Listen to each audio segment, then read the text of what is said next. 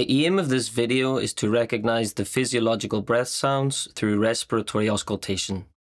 It is of great importance for physiotherapy students since respiratory physiotherapy can improve patients' quality of life and reduce the number of hospital admissions. Respiratory physiotherapy is the set of treatments aimed at improving the symptomology of patients with respiratory problems, such as patients with COPD. COPD stands for chronic obstructive pulmonary disease. It is a chronic lung disease with obstructed airflow and symptoms such as shortness of breath, coughing, or wheezing. It is strongly associated with smoking. Although COPD is a disease that usually gets progressively worse, it is treatable. A patient with this disease is treated with medication and their physical and even social activity is limited. Respiratory physiotherapy can help reduce the fatigue they feel because of the difficulty in breathing, prevent complications of the disease, and increase exercise tolerance, among other things. To carry out auscultation, we need a phonendoscope, which is a binaural stethoscope, consisting of this piece, which we place on the patient's skin. It has two parts, the bell and the diaphragm. The bell transmits the lower frequencies better, for example, the lower sounds, and the diaphragm transmits the higher frequencies better, for example, the higher sounds. The bell and the diaphragm are reversible. We do this by rotating the piece.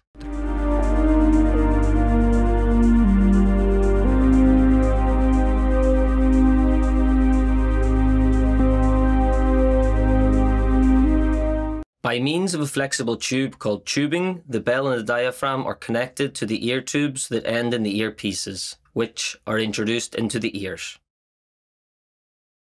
If the ear tubes have a certain angle, as in this case, they must be placed following the anatomy of the ear canal. That is, with a forward inclination to facilitate listening.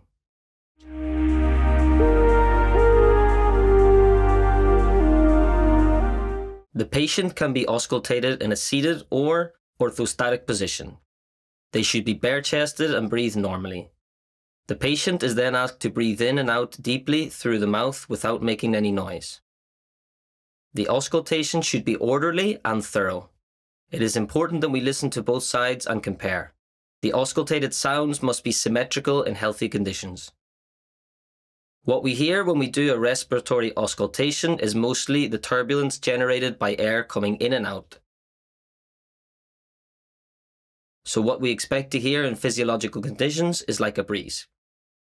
In the following, we will define the breathing sounds and indicate their location in a healthy person.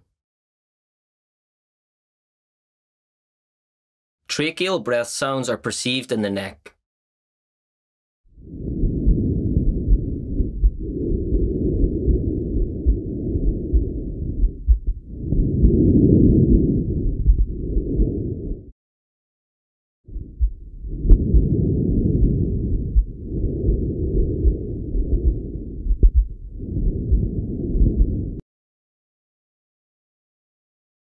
These sounds are intense, harsh, high-pitched, audible in both phases of ventilation, but slightly stronger in expiratory, with a marked pause between the two phases.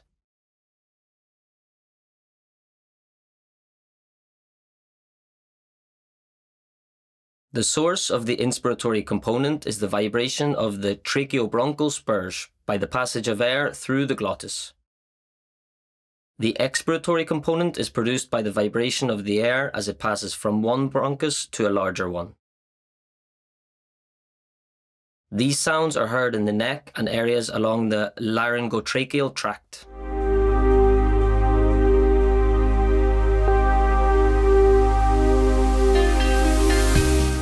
We palpate until we locate the third and fourth intercostal spaces, where large bronchi originate in order to proceed with the auscultation of bronchial breath sounds.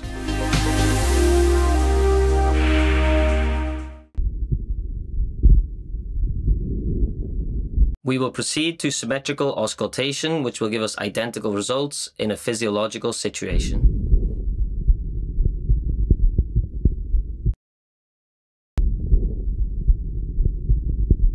Bronchial breath sounds are the result of the superposition of tracheal breath sounds that we perceive in the neck and normal or vesicular breath sounds, which we will explain below.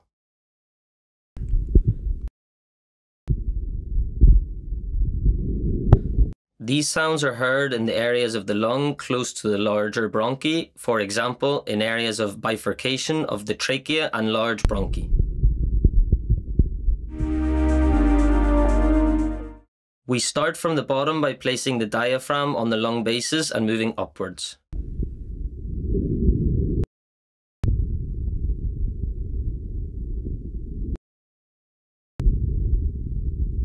We compare what we hear on one side with the other.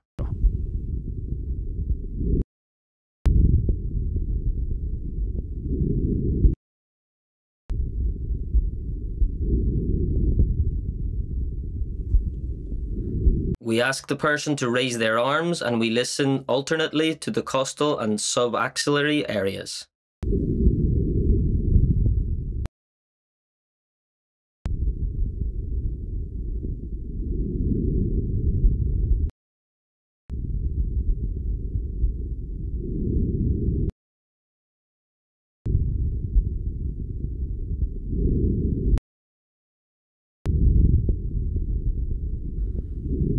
We should perceive normal breath sounds with the same intensity and tone on both sides.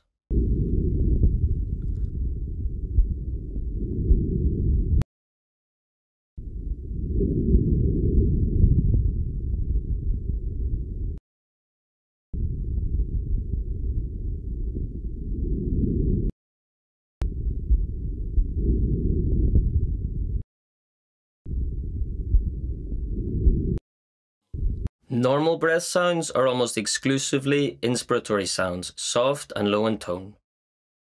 As a whole, there are two components. The inspiratory component, longer and more intense, is caused by the sudden distension of the pulmonary alveoli due to the entry of air. Auscultation is facilitated if the patient breathes in deeply and slowly with the mouth open. Normal breath sounds are heard in areas of lung projection on the thorax, which are the first two intercostal spaces, axillary regions, and on the back. The loudest sound is heard at the base of the lungs on the back during spontaneous ventilation. Normal breath sounds have diagnostic value since their attenuation or modification is a sign of some pathology.